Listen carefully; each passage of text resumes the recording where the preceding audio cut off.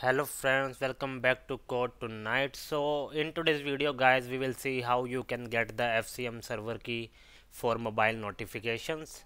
So for getting the FCM key server key, you have to search FCM login, and there you will see this Firebase Cloud messaging option there, and you have to click on that one. So you have to click on this go to console option there,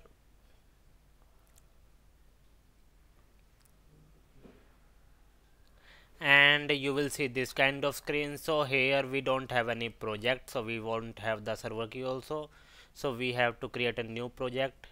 You can give it the name whatever you want, so we will give the name code tonight. Now you have to check these options and click on continue and continue again.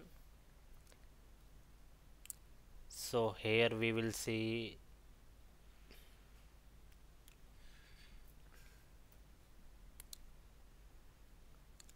and accept that, so create project. So it will take some time to process it. So FCM server key we need for sending the mobile notification, so you will need that. Okay, so we will also see use of this server key in the code for sending the notification, so that also we will see after this.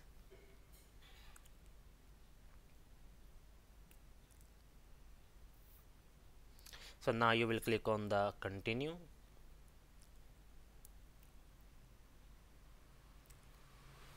So guys, now here you will see this Android option here, but what we have to do is we have to go to project overview and settings icon, okay, and project settings. So in this cloud messaging tab you have to click there. So guys, when you will come on this screen for the first time, you will not see the um, server key here. So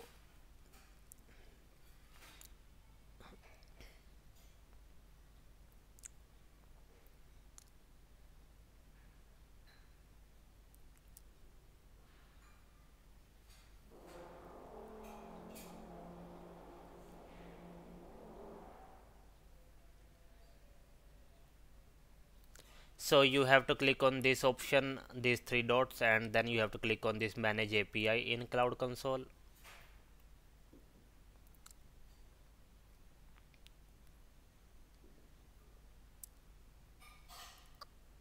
And you have to click on enable here, so that will enable the cloud messaging for this account which you created.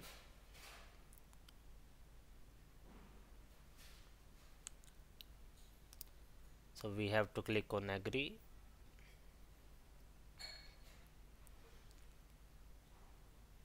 So once this gets enabled, it will you have to go to the previous tab and just reload the tab.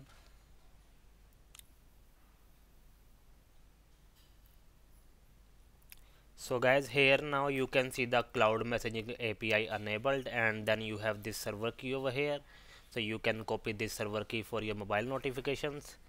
Now we will also see the code, like how to use this. So guys, we have this FCM code for sending the notifications for Android.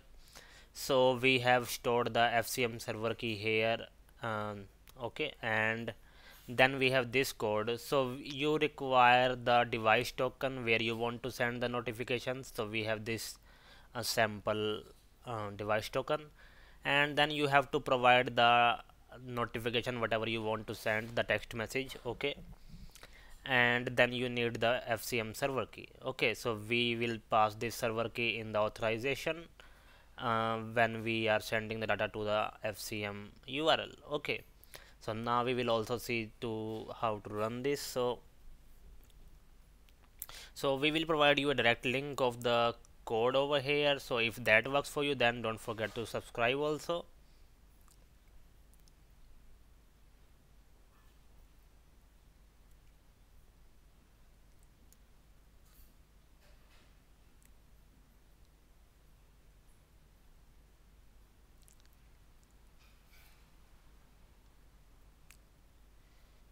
So here we are sending the data to the API, and you will see the status result 200. So that means notification has been sent.